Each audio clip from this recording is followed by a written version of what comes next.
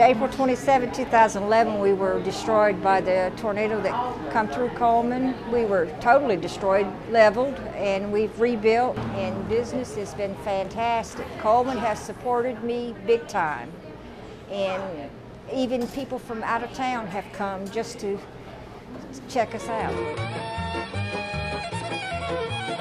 I'm Kitty Spears, and I am the owner of the Busy Bee Cafe, and we have been in Cullman since 1919. 2 fries, 1 well done, 2 single hamburgers, 1's well done.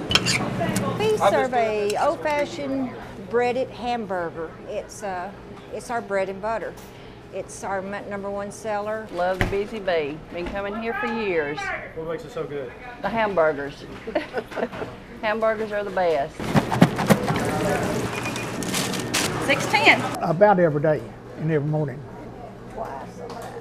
At least twice a day, once a day for sure. You can't beat the service, and that's what I go for. My wife wouldn't come down here till about a month ago. Never had been in this place. And I finally talked her into it. I told her I was going to leave her if she didn't come.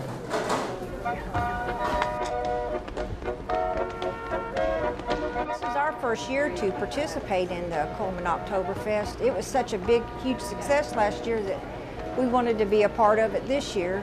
And since we started serving dinner on the weekends, we wanted to serve an authentic German meal. We have a red cabbage, a Jaeger Schnitzel. It is a pan-fried pork cutlet.